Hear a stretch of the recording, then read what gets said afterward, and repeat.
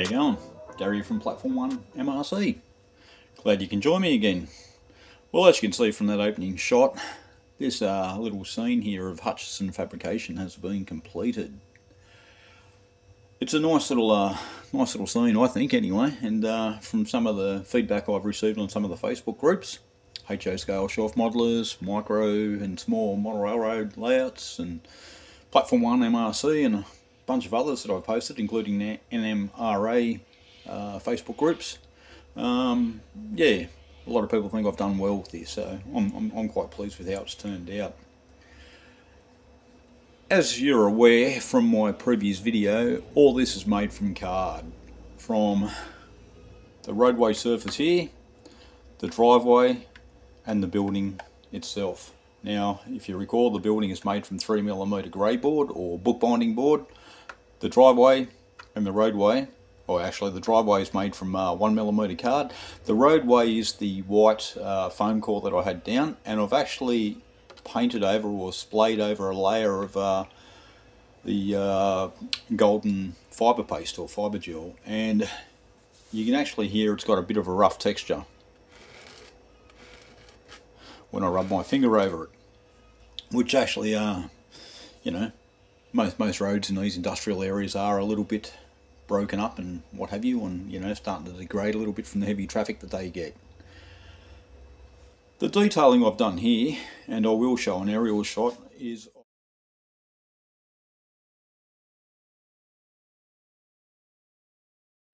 to get the effect that I've achieved here on the hard stand or the driveway there, is by basically painting with cheap acrylics. Now I just use those, you know, the cheap $2 store acrylics, nothing major, no expense spared, and it depends which way you paint it. I generally paint one direction first, then paint it in another direction. I will say that some of the grooves that you may be able to see a few expansion joints in the actual concrete surface here. I do go in with a darker colour first and highlight that, then go over with the acrylics on top. As I said, paint one way first, and then paint the other, then on the third coat paint back the original direction again, and it gives you that sort of rough texture that concrete wears to. A little bit of dry brushing has been applied over the top, which is the darker grey black, you know, where the vehicles are coming in and out of the scene. Now I'm just going to move the boat, which belongs to the business owner, and you can see I've added, you know, these small loads here, fabricated loads which are on skids. There is more behind the truck over the back corner here. Actually, on top of the truck here, some fabricated stairs which have been strapped down nice and tight, and some hand railing. I'll turn that around so you can see it. So you can see the handrail and the stairs there, and that's come out of one of the either Grantline or Tichy, I think Tichy Train Group box of spare parts and all that. So yeah, those boxes are great for adding little detail items such as this. And over the back there, behind the truck, you can see here I've got a length of fencing and another small set of stairs over here, which is sitting on a skid, or a pallet as we call it. You can also see in the foreground here, and I'll just move the van out of the way, oil stains from where the vehicles are parked and where the boat's sat. That just adds to the character of the whole scene. The fencing here is scratch built from evergreen styrene. I have done a video on this previously, and the posts here are evergreen styrene number 220, which is 0.88mm diameter, and the rails are evergreen styrene number 219. That's all pieced together on a little jig that I've drawn up, just on a piece of plywood. I drew it up, you know, drew the post down, which is separated around about the 10 feet mark, and the rails are about 6 scale feet apart, and they've just tacked in with a little bit of CA. So take the post down in position, glue the rails down over the top, and once that's set, the tulle or wedding veil is glued to that. Now your normal MEK glues, modelling glues, won't adhere to the veil or the tulle. I use CA, and how I do this is I use a thin pin or a piece of styrene, and I actually just dab a bit of CA across the top rail first, apply the tulle, and I let that go off. I do this while it's down on the board. Then once that's cured, I pull the tulle tight, and then I do the same along the bottom and hold it all in place away from the bottom rail with a bit of painter's tape, just sort of sticky tape. When it's complete, I just go through and trim it all up. I do leave a few barbs sitting above the rail, as you'd expect from any chain wire link, and that's how I do that. The gates, same again. The only difference there, if you've got a cross brace, and they're not quite as big as the fence panels. I think I've scaled them down to about 9 feet thereabouts. So you've got an 18-foot opening between these two fences here, which is plenty. I still want to add a couple of more details to the building itself, namely a couple of mini Prince air conditioners, or one at least, which I'll either put above this sign here on the wall. I've just got to paint that up and detail it, whatever, and add a couple of conduits, and it'll be going into place. But this scene is pretty much complete. You can see in the back between the fence here and Ferrous Processing that I'll have thickened that up as an alleyway. I do see quite a bit of that from looking at Google Maps of the Miami area, where it's just a bit of rack and ruin area. So I've just filled that in with 12mm static grass, 4mm static grass, 2mm static grass, and then added the scrub on top. Now these shrub here and this one at the front here, now that's made from sisal rope. If you watch Boomer Dioramas or my mate Gormo on Great Chesterford Junction, he shows you how to make them. It's basically take a length of sisal rope.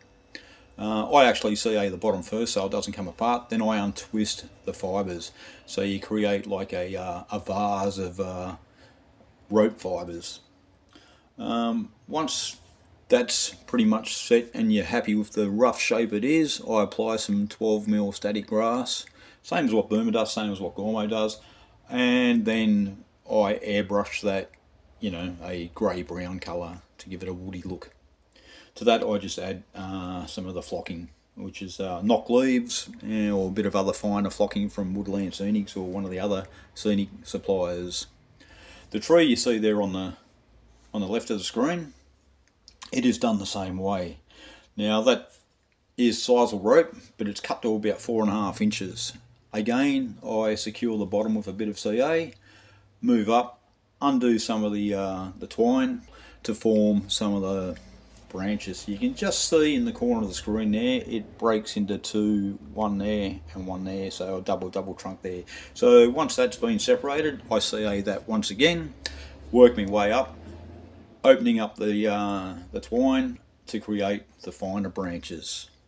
Once I'm happy with that and it's all sort of CA'd into place and I know the shape I've got and I'm happy with it, I go and apply the 12mm static grass once again, which is just sprinkled on with a bit of PVA or wood glue, carpenter's glue. Again, that is spray painted a browny grey colour again, and once that's dry I paint the whole trunks with PVA and I apply a fine sawdust. I think I use like an MDF sawdust. I know it's not good for your health, but you do all this outside. Once that's secured down onto the tree, I just give it a bit of a dry brush with some paints anyway. Happy with that, I go ahead and apply the foliage, which is again knock leaves and what have you. So that's the tree. There's actually two trees. There's another tree a bit further around to the left here, smaller tree, and it just helps break up that scene, creates a nice little bit of a bush corridor. Yeah, so look, we're going to move on to another scene. Actually, before we go on to the next scene, I'll talk about the added details that I've got down through the front here. So the tyres, which I've used elsewhere in the layout, are from Duela. There's a little bit of timber in here behind the grasses here, which is basically balsa wood that's been sliced and spliced up into small lengths. It's been painted grey, then I just dry brush it with a few whites and browns and what have you. The witch's hat here is from Mini Prints again, and to the right of that I've got the ricks or pike stuff, highway barriers, which I actually cut down to 10 feet lengths, and paint weather them. You know, even chip the top of them across here to make them look worn out and weathered and what have you. In front of that, more tyres, and a friend of mine, Philip, down in Victoria, sent me up some 3D printed truck batteries, which I've dumped in behind there. I painted them up black, touched up a few sides, you know, different colours and what have you. Then basically the tops of them where the terminals are, I just painted a piece of paper with a bit of silver paint, turned them upside down, pressed it on, and that was just enough paint there to highlight the actual terminals on top of the battery. So thanks, Phil, for them. They look great on the layout. Now we're going to move on to the next building, which is to the right of this. So just bear with me for a moment and I'll move the camera and we'll take a look. So here we are after the finished flat. As you can see, it's had the roller doors added, a personnel door, an awning, conduits, an awning over one of the doors anyway, and I've made up a couple of small boxes that you probably can't see there, but I'll post up a photograph anyway that the workers there sit on while having a lunch break. Now the fence. Now the fence is made exactly the same as what I've made on the other building. It's just been rusted up a bit more, a bit heavier here. You can see 1, 2 windows here have been filled in, and the way I've done that and gave the rough look is basically mask the area off and put a very thin skim of the fibre paste, fibre gel over the top. Just let that cure overnight, then basically painted it that dirty concrete grey colour. I do have to detail some of the interior in through here, and I'm just going to fill it up with pallets and drums and any other thing that I can basically get my hands on that I can find. Have been building a few pallets. They're all scratch built, as you can see there. They're all made out of evergreen styrene. A few of them, they're great for the backgrounds and all that. They're probably not as detailed as some of the ones that you can actually purchase from some of the suppliers, but look, once they're painted, weathered up and all that, and they're stacked in scenes, you know, perhaps a whole pile against this fence over here near the vine, maybe across through here, I think they'll look the part. So simple little structures, again, 1/8 of an inch grey board or bookbinding board. The fence, again, evergreen styrene with the tulle on top, and over here even the gate. Now I've made the gate out of evergreen styrene rod, just bent it all up, put a little pad bolt on the side here, so that's all complete. That area is almost complete. You could say it's 98% complete now, so I'm happy with the way this corner's actually been transformed from having nothing in there, you know, just over a month ago, to actually creating a scene that's not rail served, but it actually forms part of the actual landscape, you could say, and it's not really out of the ordinary to see such things like this, especially down on the Miami downtown line. Again, a lot of these buildings, I should say, this and Hutchison Engineering over the other side there, is lifted from Google Maps anyway, which yeah, great source for inspiration. So what else have I been up to on the layout? Well, not too much really. It is the Easter weekend here in Sydney, and I've had a very quiet weekend with my boys. I did have to work Saturday, Sunday, and this morning, which is Monday, Easter Monday.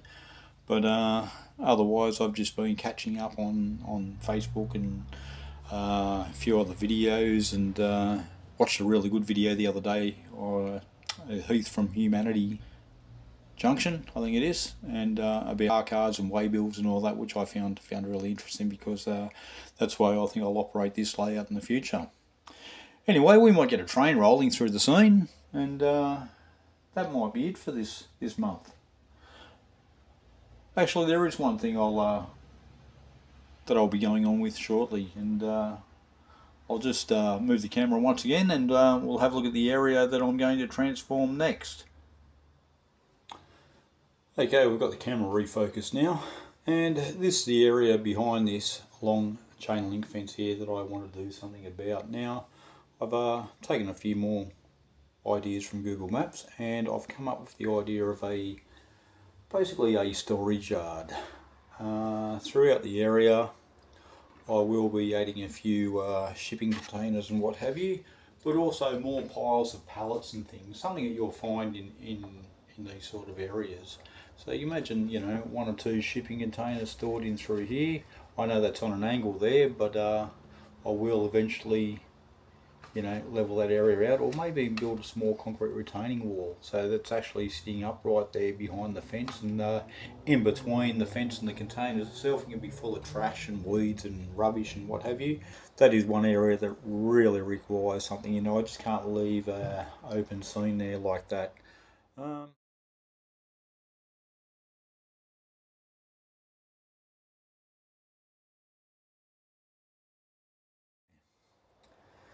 Alright, I think it's time to get a train running. So we might actually turn the camera around and film a train coming out from Miami Produce onto the main.